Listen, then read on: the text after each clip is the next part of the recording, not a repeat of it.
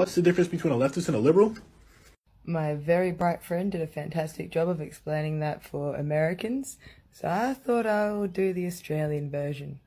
Because here in Australia, our Liberal Party is our right-wing party, and we have Labor on the left. It might be a bit confusing, especially with the way Americans use the word liberal, but I've done a bunch of reading to hopefully make sense of it, and hopefully it'll make sense when I explain it to you guys.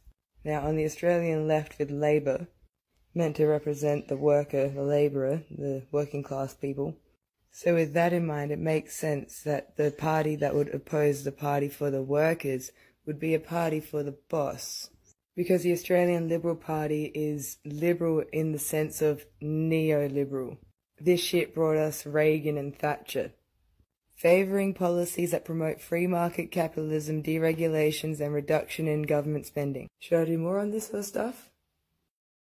You've got it. Alright, we should probably start at the beginning where the terms left and right in the sense of politics comes from. Now we're going back to the French Revolution, so like the 1780s, 1790s, and the people on the left supported change and supported the revolution, and the people on the right supported the monarchy and wanted things to stay the same, supported the status quo.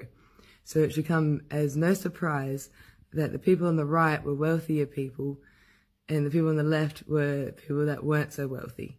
So people on the right were doing okay under the king's rule, people on the left not so much. It makes sense? And so terms like progressive and conservative make sense once you know the history, with conservatives being on the right because they want things to stay the same, and progressives being on the left because they support change and want things to progress to something better. And if we look back over history, it appears that as things like kingdoms become less relevant and disappear, they've just been substituted with capitalism and hardcore national.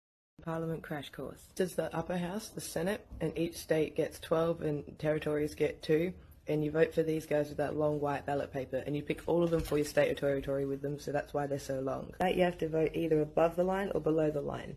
You have to do one or the other, and above the line is group ticket voting, where you have to pick at least 6. If you go below the line, then you can number the candidates individually that you prefer. Now the lower house, the House of Representatives, they're the guys you pick with the little green ballot paper, and that's divided up by population, so each state has a different amount.